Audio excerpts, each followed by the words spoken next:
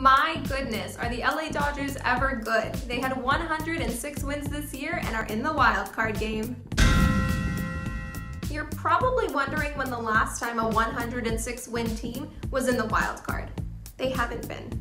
The only team that's come close to that win total are the 2018 New York Yankees, who had 100. Even though we know about LA's firepower, it's still a one-game winner-take-all, which means anything is possible, especially when you're playing the St. Louis Cardinals. St. Louis is stocked full of solid offensive players. No absolute superstars, but some very good players up and down the lineup. Paul Goldschmidt, Nolan Arenado, and Canadian stud Tyler O'Neill all exceeded the 30 home run plateau. Adam Wainwright sports a sparkling 17-7 record with a 3.05 ERA.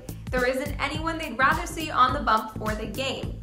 However, Max Scherzer is probably the last guy they want on the Dodgers mound, and that's who they'll be up against. Scherzer is 7-0 with a 1.98 ERA since joining the Dodgers from Washington.